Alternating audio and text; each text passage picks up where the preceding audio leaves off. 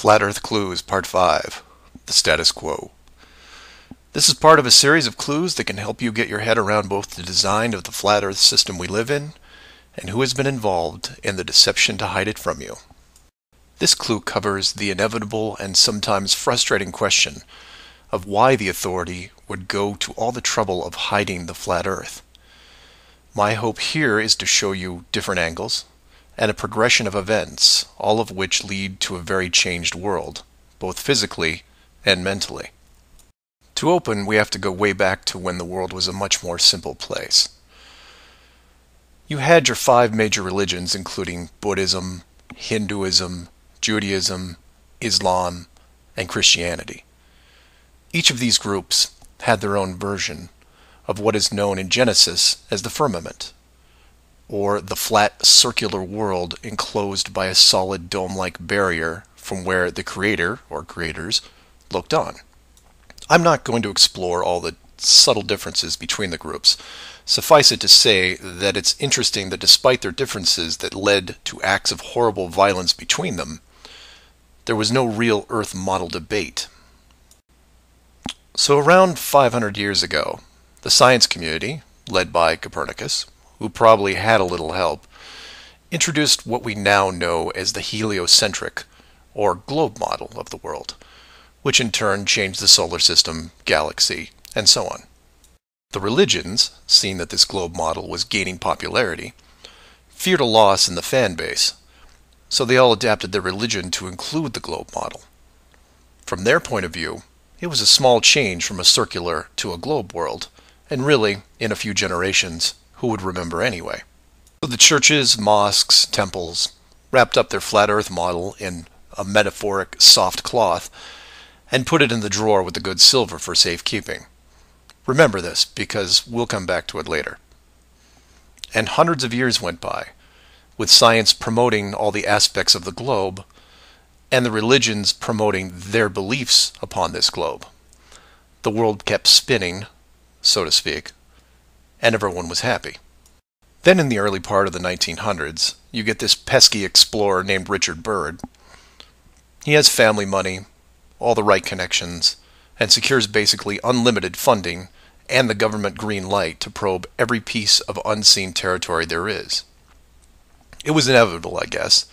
A young man who has an unquenchable desire to see all that there is to see, and then granting him the tools needed to accomplish this goal. He pulls a Truman and gets lucky, crossing the vast salt ocean, avoiding the icebergs, arriving at the frozen coastline, and he keeps going. He was never going to stop. One day, after crossing hundreds of miles of high-altitude ice and snow, Admiral Byrd sees it, a barrier. And to him, it's just a barrier, not the barrier. He is but a tiny speck in front of it. It stretches out on both sides as far as he can see, and straight up so far that he can't discover the beginning of the arc. The great explorer now has a new challenge, finding the shape of this thing. It's much like a blind man describing the elephant. Until you feel out the whole thing, what do you really know? If you look at the AE, or Flat Earth Overhead Map, you see the problem. To even determine the scope of the outer wall, you have to circle it. It would have taken months, if not years. You could use a series of ships going in opposite directions, or planes, but there are refueling stations that need to be built, and so on. His task was challenging to say the least. Admiral Byrd kept laying the groundwork of the great discovery until his eventual death in 1957. A year later, the United States and Russia found the upper edge.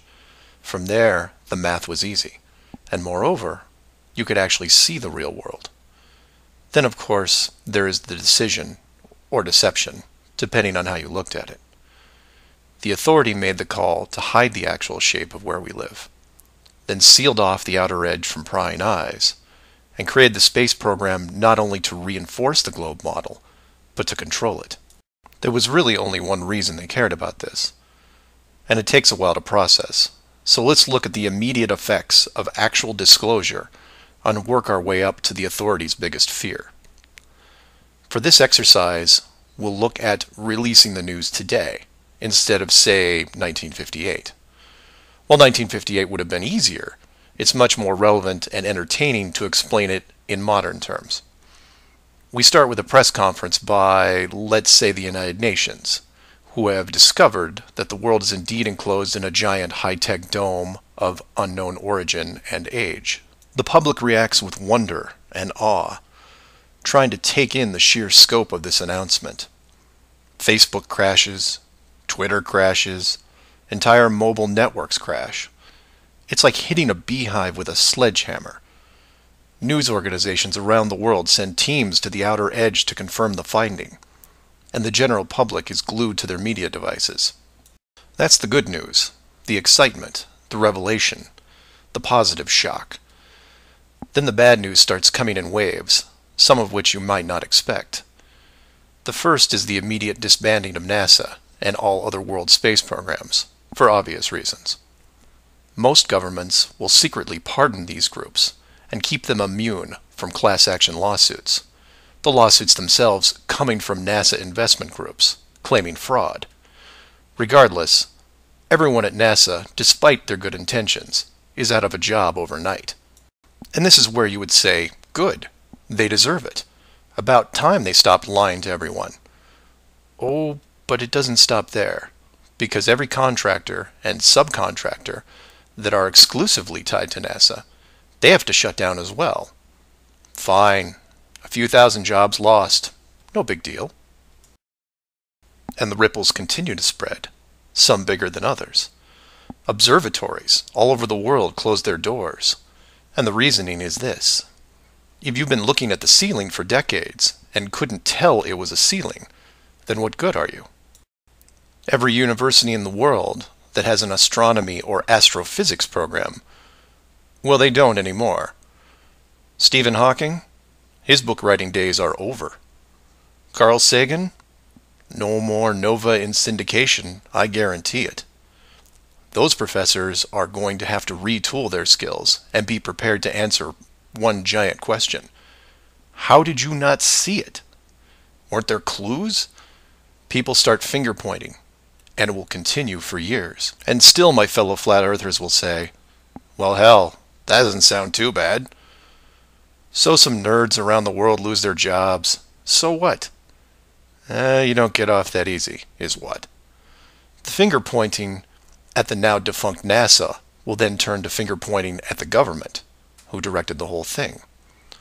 This is where we run into some dangerous ground, involving things like the Ark of the Covenant, the Holy Grail, and the Ring of Power. And you say, you lost me. I was with you until you started bringing up religious artifacts from movies. And you're supposed to be lost. Of the 5 major religions we mentioned earlier, those being Buddhism, Hinduism, Judaism, Islam, and Christianity, none have been able to produce a supernatural object over the last 5,000 years. And trust me, it would be beneficial to do so. The Ark of the Covenant would benefit Judaism, the Holy Grail Christianity, and the Ring of Power, well, that benefits someone else. Maybe I'll leave alone for now. The point is that all religions are actively seeking their leverage against science. You've heard of the division between church and state. Well, here it is. Advantage church. The barrier becomes a giant religious symbol, and since it is backed by the Big Five, it also becomes universal. The Big Five then go into their drawer with the good silver and pull out this belief that was forgotten but not lost, and say, we knew it all along, and science lied to us. Temporarily, all religions unite against science, who has been only moderately weakened by the removal of their astronomy and astrophysics divisions. But the public won't care, because they will listen to the group shouting the loudest, and no one yells louder than the church. They will scream with righteous fury that the dome was built by our God, your God, and the people will turn to science and hear nothing but crickets. And that's where the world changes, because in times of great stress, the public will want words, and while religion has no shortage of them, science simply is incapable of taking leaps of faith. I'll take a glass half full approach and say that anyone listening to this is probably an intelligent, rational person, one who can make informed decisions outside of the conventional doctrine. But for every one of you, there are hundreds, if not thousands, of mouth-breathing troglodytes who will not walk but run to the respective house of religion and say, "You were right about this. What else can you teach me?" This is what fills the current authority with pause. The unknown response to that question. Will religion take the high road and work with what remains of science to discover the truth? It's possible, I suppose. It's also possible that religion will combine this technologically advanced society with a revitalized and aggressive doctrine that then transforms daily life into something that makes the book 1984 seem like a Saturday morning cartoon show. I'm hoping that mankind will prove me wrong, but so far, that isn't the case. So do some of your own research and ask questions. Please feel free to email me at msargent23@comcast.net or 303-494-6631.